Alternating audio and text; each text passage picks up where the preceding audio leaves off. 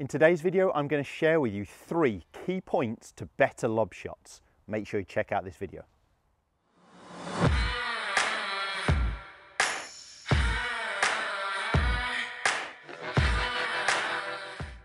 Jon Watts here from the TruGolf Academy. You've joined me at my short game area, and today's video, as I mentioned there in the intro, is going to be about lob shots.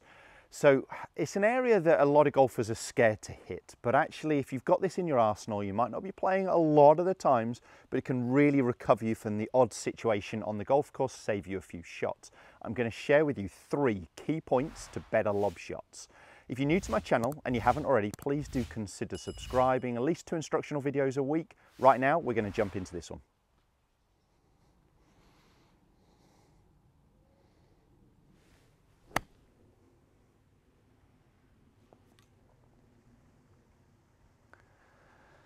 So as you have seen there, that was a successful lob shot. What did I do to achieve it? Well, there's a couple of key points that I really want to run through. Nothing majorly technical. One is there has to be some commitment. There has to be a relatively long swing. So you'll have seen from that angle, a swing to shoulder height, a swing through to shoulder height. No stopping, no deceleration. Was I hitting it hard? No, but there was a commitment to a smooth, fluid swing. And that does take a little bit of practice to get used to. It's a mindset thing because we're only hitting it around 20 yards, that middle pin that I was going for there. I'm trying to land it, I don't know, 17, 18 of those yards. So we're really only playing this shot where we've got to go up in the air, stop the ball very quickly, very little green to work with. So this is a last resort, and you may play this shot in certain situations more than others. Match play situations against someone, maybe a Stapleford where it's for a point. You're perhaps not going to play it as much in a medal round unless you're confident with this shot. Now, the confidence is only going to come from practicing, but it's making sure you're practicing the right thing, and that's where I come into it. So one is commitment to a smooth but long, fluid swing. Now, there's a couple other key points. What I tend to see going wrong, and this is similar to in bunker play, is players having their pressure, their weight going backwards or staying too even. What you'll have seen there with that one is actually I was moving towards the target. So I'm trying to feel like I'm actually moving forwards and getting my pressure onto my lead foot. So I'm really getting my weight, my pressure going onto that lead side. That is a key point. And this is the slightly trickier thing. We want our weight going forwards, but we don't want our handle pulling. So we're not trying to actually force our hands forwards because that would deal off the golf club and take off the bounce of the golf club.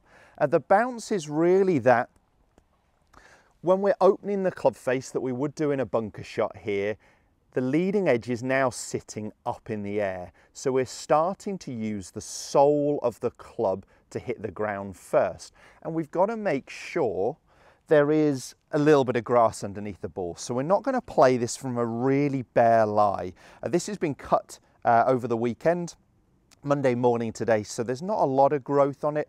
It's about as bare as perhaps I would go. Luckily there has been some rain which has softened it up. If it's really firm, really tight lies, you may not play this shot as much, but if you've got a little bit of grass, a little bit of cushion under the ball, that really helps you use this loft, use the bounce of the golf club correctly. But as I mentioned there, if we push our hands forwards, we take off that loft, we take off that bounce, and the club could start to dig. So we've got to accept we are going to be hitting the ground, but we're going to be hitting the ground with the trail edge of the wedge there. So I've opened that club face. So the key points, one is this long fluid swing. One is this weight pressure going forwards towards my lead side. And the other thing to do is allowing the club to catch up with our hands.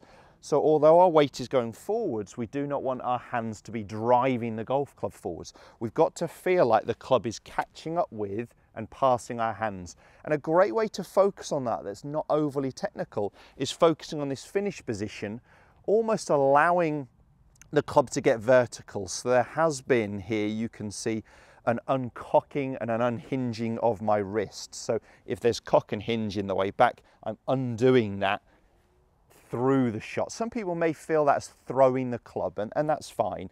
Getting that sensation of sort of throwing the club, tossing the club away, to allow it to catch up with my hands. We do not want to be driving our hands forward. So a common mistake, I would say, is players will get their setup correct, but back up with the weight or drive their hands forward. Maybe a combination of the two. So weight going backwards, hands going forwards, and actually I hit that okay considering, but I struggled with the distance control. I actually got half decent contact, but we've really got to get that key points, or there's a couple of key points. Committing to a long fluid swing, making sure our pressure is going towards our lead side, and allowing the club to catch up with our hands. Okay, so we are not driving our handle forwards. So let me go ahead and try and hit a decent one here. Again, you know, I am going to give myself a half decent lie because I wouldn't play a lob shot from a terrible bad lie. I'd look at other options. I'd look at what I have to do to get the ball close to the green, or give myself a chance of a putt, even if I had to play away from the pin and give myself a 20-footer. Perhaps if I go to one of the closer targets here, which are really tough. The toughest one would be on the front right of the green here. Very little green to work with. There's water right, water long, a bunker short. You know, this is a tough, tough shot. What would be the percentage play? Well, definitely playing out to the left, middle of the green, accepting there's a ridge there. Hopefully it's going to come back down that, and I'm going to give myself a 20-footer. But this is a time where perhaps we're going for it. So I'm going to aim the club at the target. I'm going to have the ball relatively far forwards in my stance. I'm going to open the club face, and I'm just going to turn my body to counteract that a little round to the left of the target, which I wouldn't do so much in the bunker shot because we're not hitting the ball here, but we are in a lob shot getting some ball contact. So I've just turned my body a little to the left. The club face is open before I grip it. That's the setup. The only things I'm concentrating on is a smooth, fluid swing, pressure going forwards, and allowing the club to get vertical, to catch up with my hands.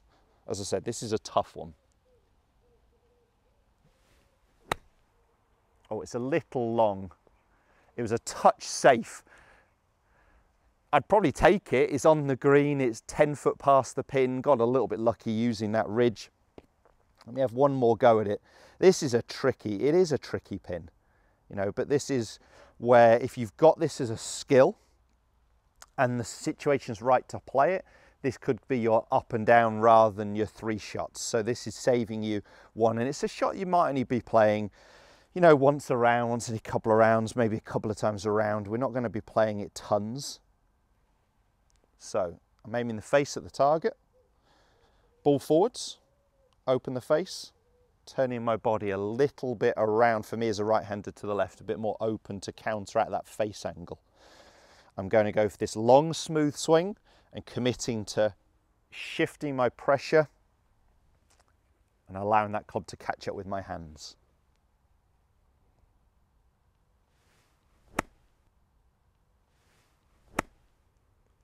Oh, it's similar. Very similar to the last one. I'm struggling to get it to that closest pin there.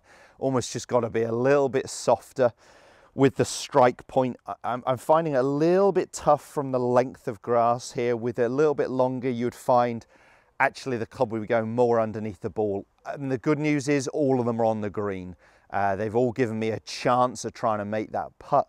The first one I hit to that small middle flag, you can see there is the closest, the tougher flag, and maybe it was conscious in my head of not coming up short to that right pin. But you'll have seen there lots of height, lots of elevation, just flying a couple of yards, 3, 4, 5 yards too, probably 3 yards, 4 yards too far. So we're not talking about way off. But when you are playing lob shots, because you're now opening that face and increasing, I've got here a 58 degree and I'm taking up to closer to 80 degrees, it's harder to control the distance the ball goes unless you're doing a lot of practice with it. So it's hard to know when you've got the face that open how far the ball's going to go without some practice time. And this practice time ideally is going to be casual golf, or even more ideally on a short game practice area, driving range if need be. I hope those key points have helped. The 3 key points as a quick recap. One was commitment to length of swing. One was pressure going forwards onto our lead side. And one was allowing the club to catch up with our hands. So we're not driving our handle forwards. We're almost getting into an impact position where my handle's about level with the golf club. If it has helped, hit the thumbs up, share it with as many golfers as you can. Drop a comment below of how you're getting on with it and any videos you'd like me to film, and I'll see you guys next time.